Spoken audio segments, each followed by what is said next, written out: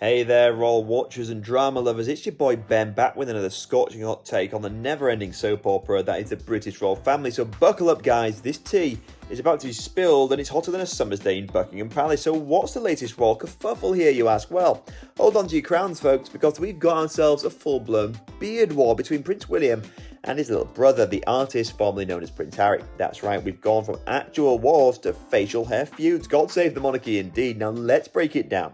Our boy Will's, future King of England and apparent rebel without a cause, decided to sport a bit of a scruff in a recent video with Kate. And wouldn't you know it, this seemingly innocuous grooming choice has set off a powder keg of royal drama that's got more layers than the Queen's wardrobe. Now, for those of you who haven't been keeping up to date with the Royal Chronicles, and honestly, who has, let me catch you up. Apparently in 2018, when Harry was getting hitched to Meg, he says, "I'm going to shake up the monarchy." Meghan Markle there was a whole to-do about Harry wasting and wanting to keep his beard for the wedding, according to Harry's tell-all book Spare, which, let's be honest, should have been titled "I've Got Some Things to Get Off My Chest." William went absolutely ballistic over the beard. He accused Harry of putting poor old Granny in an uncomfortable position by asking her permission to keep the facial fuzz. I mean, really, the Queen managed to navigate decades of turmoil, but a bit of ginger stubble is what's going to throw off her game. Give me a break. But here's where it gets really rich, guys. Harry, in all his wisdom, described his beard as a security blanket. I'm sorry, what? A grown man, a prince no less, needs a security blanket of facial hair? I've heard everything now, guys. And now, years later, William decided to join the beard brigade. Talk about a plot twist. Is William's way of extending an olive branch to his brother? If anything, it's a can-do-better situation. But let's take a step back for a moment and appreciate the absolute absurdity of the situation.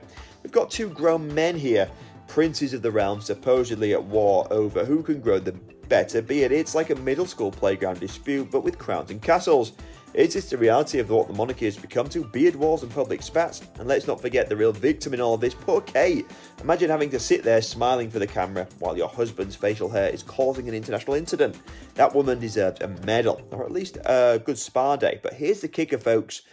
While William and Harry have been busy measuring their beards, the rest of the world is dealing with actual problems. You know, little things like climate change, economic crises, and global pandemics. But sure, let's all focus on whether or not the future of England's beard is going to stay or go. And can we talk about Harry? This is the same guy who fled the royal family faster than he can say Megxit, claiming he wanted privacy and normalcy. Yet here he is airing all the dirty laundry in books, Netflix specials, you name it. It's oversharing. But let's be real for a sec. What we're witnessing here is the death of throes of relevance. William and Harry, once the dynamic duo of the royal family, are now reduced to squabbling over facial hair. It's like watching a Shakespearean tragedy, but with less iambic pentameter and more beard oil. The saddest part, the fact that these two brothers, who once seemed so close, are now apparently at war over something as trivial as facial hair.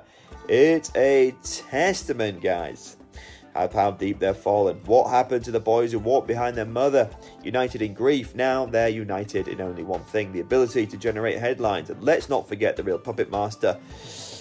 They're the ones fanning the flames. Beard war, turning every grooming choice into a potential declaration of hostilities. It's like they're playing royal chess, and William and Harry as the pawns, and the public are all too eager to watch the game unfold. So what's next in the saga? Will Charles weigh in with his own facial hair statement? Will we see Camilla sporting a mustache? At this point, nothing would surprise me. The royal family has just become a parody of himself. So in the meantime, let's all pour one out for the concept of royal dignity. It died somewhere between Harry's security blanket comment and William's rebel beard. May it rest in peace, along with our expectations for mature behaviour from grown men in positions of power. That's all for today, Royal Watchers. Remember to like and subscribe and hit the notification bell. And hey, if you're feeling generous, maybe send a donation our way. Unlike some people, we don't have the royal fortune to fall back on. So, until next time, this is Ben signing off for now.